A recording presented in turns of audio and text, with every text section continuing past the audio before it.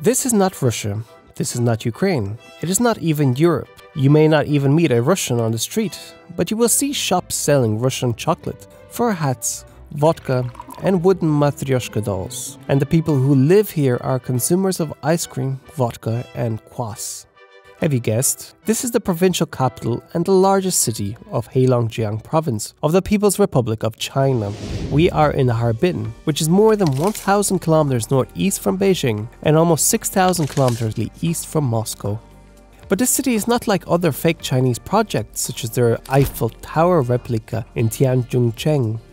And it's not like Suzhou, a city with an accurate copy of London's Tower Bridge. A lot of these old Russian-style houses are the real deal. They were originally built by Russians and have simply been renovated or rebuilt as they once truly were. Harbin is a curiosity indeed, a Chinese city with character, an authentic melting pot of cultures. As for at least 10 years, the city hosted the largest population of Russians outside of Russia. So how did it happen? Why were the Russians here? Why did they leave? What's all this about? Let's roll. The region of Harbin remained largely rural until the 1800s, with some 10 villages and about 30,000 people in the city's present-day urban districts. This is despite the fact that people have been living here since at least 2200 BC, so well over 4,000 years. The region may be more developed today if the Jin dynasty had not been completely destroyed by the Mongol conquest, which began in 1211. But as you know, Genghis had to come and literally and figuratively F everything up for everyone, especially China. As a result, the history of northern China was put on pause and forgotten for some 500 years. Development here truly began in 1898 when it was founded as an administrative center for the Chinese Eastern Railway. The Russian Empire constructed this railway between 1897 and 1902 after being granted jurisdiction from Imperial China. The system linked Chita with Vladivostok and Port Arthur in Russia's Far East.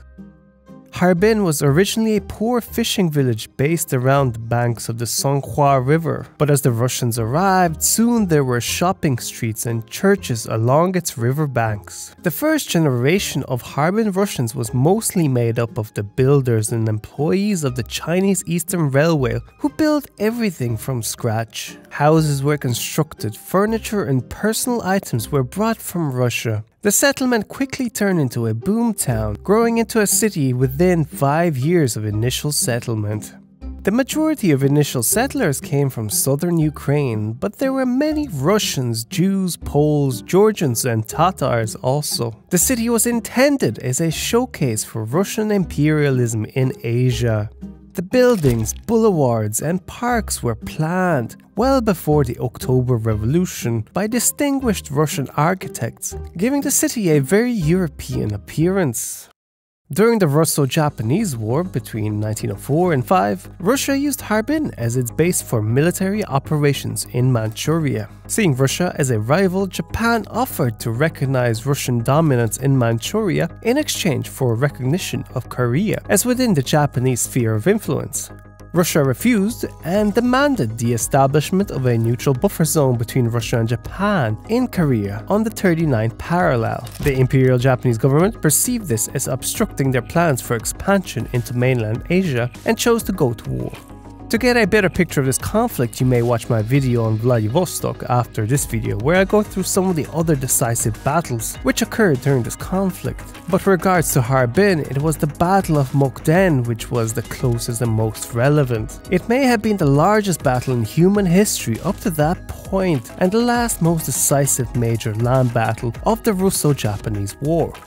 It was fought from 20th February to 10th of March 1905 around the crucial location of the modern city of Shenyang, involving 610,000 participants, with 164,000 combatant casualties. And the scale of the battle, particularly with regards to the amount of ordnance being expended, was unprecedented in world history. The Japanese side alone recorded to have fired 27,394 artillery shells in just over 10 days of fighting, matching the ammunition consumption of the German army in the entire 191-day Franco-Prussian War. It was a closely fought battle, but the Russians lost most of their combat supplies as well as most of their artillery. and heavy machine guns, so they chose to withdraw. Tsar Nicholas II was particularly shocked the tiny Asian island nation of Japan, approximately 2% of Russia's landmass, could defeat the powerful and huge Russian Empire. It was indeed one of the first shocks of the 20th century. Despite the war setbacks and the Japanese taking control of most of southern Manchuria, Harbin continued to grow. Churches were built for Russian Orthodox, Lutheran and Polish Catholic Christians. And by 1917, Harbin's population exceeded 100,000, with over 40,000 of them being ethnic Russians. It is estimated that only 11.5% of all residents were born in Harbin. And following the October Revolution and the civil war that followed, Harbin was ready to accept many more. More than 100,000 defeated Russian White Guards and refugees retreated to Harbin, which became a major center of white Russian emigres and the largest Russian enclave outside the Soviet Union. And for good reason, the city had a good Russian school system, as well as publishers of Russian language newspapers and journals. Basically, escaping to Harbin was like escaping to another part of Russia. So the Russian Harbin community ended up numbering around 120,000 at its peak in the early 1920s, due to the influx of people escaping the civil war. The Russian community in Harbin made it their mission to preserve the pre-revolutionary culture of Russia through its numerous Russian language newspapers, journals, libraries, theaters, and opera. And so Harbin was called the Paris of the Far East and was China's undisputed capital of fashion. These were probably peak years for Russians living in the city, as the Republic of China discontinued its diplomatic relations with the Soviet Union in 1920, leaving many Russians stateless.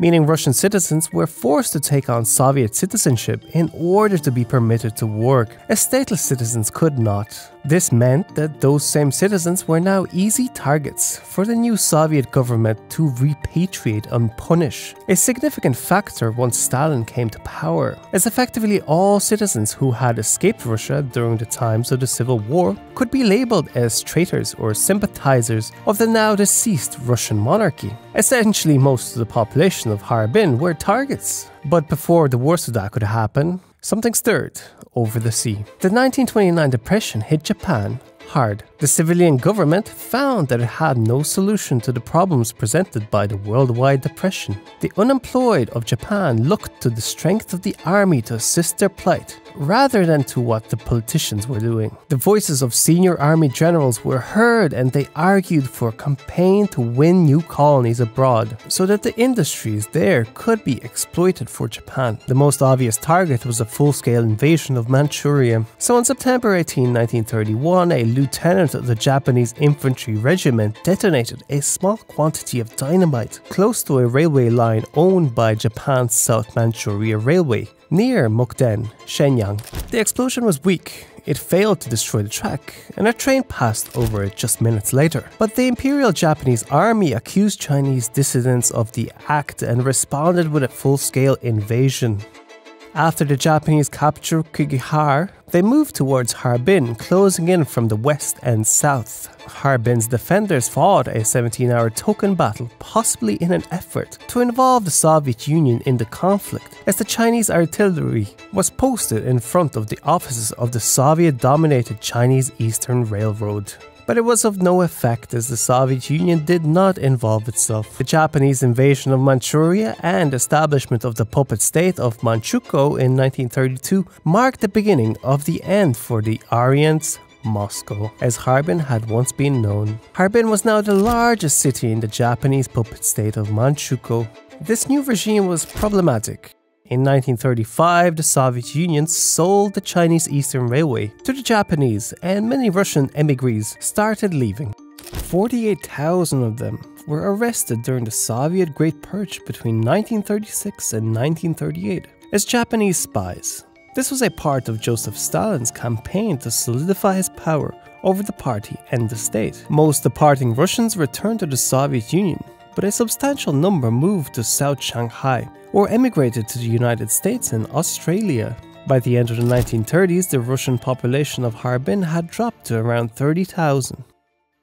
The fighting in China raged on well past the start of World War II, leading to some of the worst war crimes committed in the last century. In a complex that was simply called Unit 731, only a few kilometers outside Harbin, a museum has been built so no one can forget the cruelties that took place there. The somber black building brings to mind the Holocaust Museum in Berlin. During the war, the Japanese quickly realized that they would not win a war against the Western superpowers with conventional weapons. So they started intensive research into biological warfare towards the end of the 1930s. And it was in Unit 731, which was the largest research facility in Manchukuo, that experiments were carried out with all manner of things, from salmonella to dysentery and anthrax to tuberculosis. They used rats, hamsters and horses to host bacteria colonies, which they then tested on prisoners of war and the local population. Amongst other things, the Japanese contaminated wells in Mongolia with cholera and typhoid,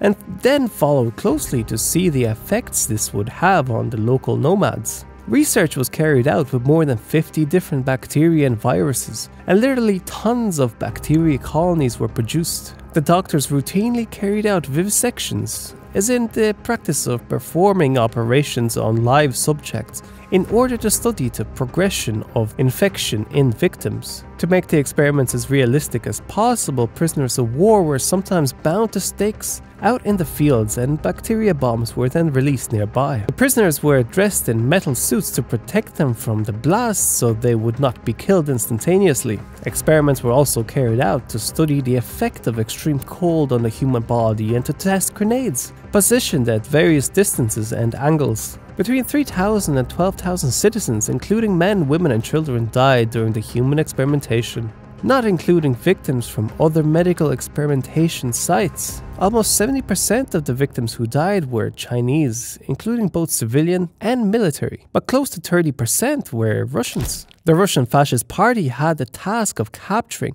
unreliable Russians living in Harbin to hand over to Unit 731 to serve as the unwilling subjects of the gruesome experiments. Luckily, the weapons developed here were never utilized in combat. The Soviet army took the city on the 20th of August 1945. On 28th of April 1946, the communist government of Harbin was established, making the 700,000 citizen city the first large city governed by Communist China. During the short occupation of Harbin by Soviet army, thousands of Russian emigres who had been identified as members of the Russian Fascist Party and fled communism after the Russian October Revolution were forcibly deported to the Soviet Union. This more or less ended Russian life in Harbin, as by 1964 the Russian population had been reduced to 450. And by 1988 the original Russian community numbered just 30, all of whom were elderly. Modern Russians living in Harbin mostly moved there in the 1990s and 2000s and have no relation to the first wave of emigration. Today's city of Harbin is the largest in the Heilongjiang province with a population of over 10 million people, making it a little less populated than Moscow. The modern city is mostly famous for the annual Harbin International Ice and Snow Sculpture Festival, which began in 1985. It's amongst the 4 biggest such festivals in the world. About 15,000 workers are hired for the creation of exhibits in early December, to be done by January. These ice artisans cut 120,000 cubic meters of ice blocks, taken from the Sanghua River's frozen surface, to create massive ice buildings and large-scale snow sculptures that are then illuminated as though they were real cities. Now, if you are interested in learning more about Russia's Far Eastern capital, click you know where. And this is my Patreon map. Long-term sponsors who donate via Patreon or any cryptocurrency will be added to this map. Thank you all for your generous support. Also, this is geoperspective.org. Check it out if you're in the market for some swanky posters or a map to put on your wall. All purchases 100% contribute towards encouraging me to create this content. Now have a guess where this footage was taken, and I'll see you in the next one. Geoperspective out.